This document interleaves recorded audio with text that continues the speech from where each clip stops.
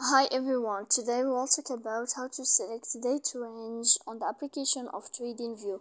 To know how to select date range on the application of TradingView, you should just go to the app of TradingView as you see and we click. After that, in this page, you will go down to find this window chart and you will enter. Then in this page here, you will go down to click in this sign. After that, you will find this page and you will go to click in this window here, date range. If this sign changed, then you can know how to select date range. You can edit this date range here like this, as you see.